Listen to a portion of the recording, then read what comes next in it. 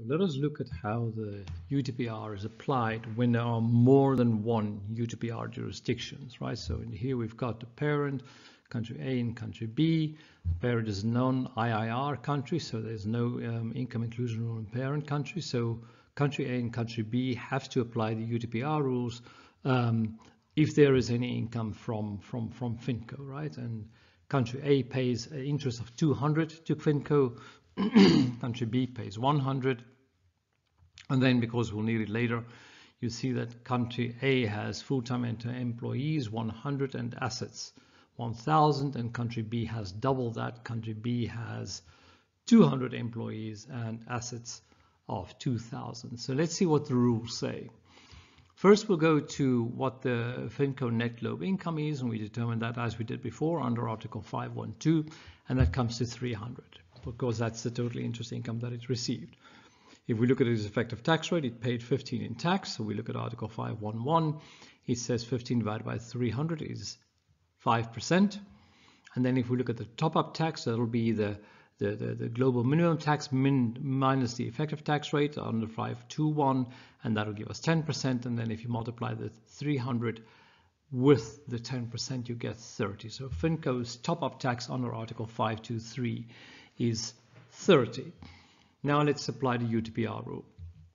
And the first rule, Article 251, that we're looking at is saying the UTPR top-up tax amount shall be equal to the sum of the top-up tax for each low-tax constituent entity of an M&E group. Now in our M&E group here, we only have one low-tax constituent entity, and so we'll only look at the top-up tax for FinCo, and that'll be 30. But if we had 4 or 5, we would obviously have had to all add up all of those together, right?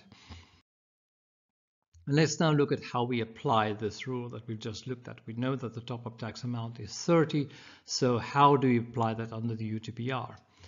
We first need to look at the allocation of the top-up tax under the UTPR, how it works. Now, logic would say you take the 30 and you allocate 20 to country A and 10 to country B, but that's not what the wording of the new legislation says. The wording says the UTPR top-up tax amount allocated shall be determined by multiplying the total UTPR top-up tax amount, which is 30, in Article 251, by the UTPR percentage. Okay, and the UTPR percentage shall be, here we go, 50% of the FTEs in country A, if we look at A, divided by all the UTPR FTEs, not all the M&E FTEs, not the group FTEs, but all the UTPR FTEs, right?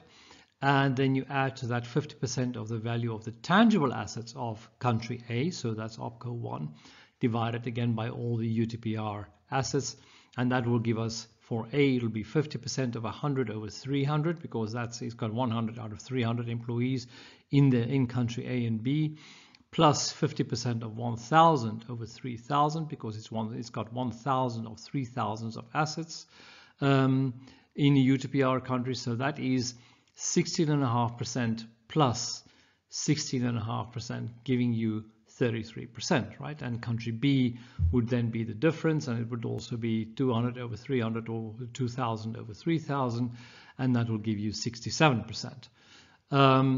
So that is how we're going to apply the allocation of the UTPR.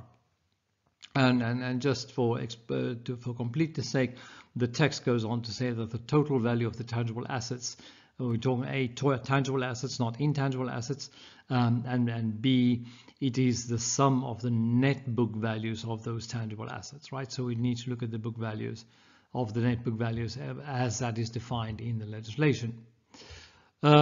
So now if we apply the UTPR in Article 241, and you see we keep on counting backwards, right? The way that the law is drafted is it starts with a conclusion and then it gives you the constituent elements, right? In 241, it says that constituent entities shall be denied a deduction in an amount resulting in those constituent entities having an additional cash tax expense equal to the UTPR top-up tax amount allocated to that jurisdiction. So first we need to know from 241, what is the UTPR top-up tax amount? Well, that is explained in 251, which is why I had 251 up here. And then when we know what the UTPR top-up tax amount is, we need to see how it's allocated. And that is in 261, which is here above. And then we can go and calculate what the allocations are for OPCO 1 and OPCO 2. And for OPCO 1, it will be the 30, which is the top-up tax amount, right? Multiplied with 33%, so it'll be 10, and its EBIT was 100. It needs to include 10 more in taxes. It's got an effective tax rate of 25%, so 10 divided by 25% is 40. So the EBT will increase to 140. And for OPCO 2, you do the same math, and that will increase to 180 because it has allocated 20 of the 30 to itself as UTPR top-up tax amount. And that is strange, right? Because if we look at the payments, OPCO 1 paid 200, but it gets 40 in additional taxable income. And OPCO 2 paid only 100, but because it has double the amount of assets and double the amount of FTEs, it actually gets double the amount of UTPR top-up tax allocated to its jurisdiction. I don't know what the political reasoning behind that is. I find it again a little strange because I would have expected that you would have allocated the UTPR top-up tax based on the ratios of payments made by the UTPR countries, but that is not how I read the wording.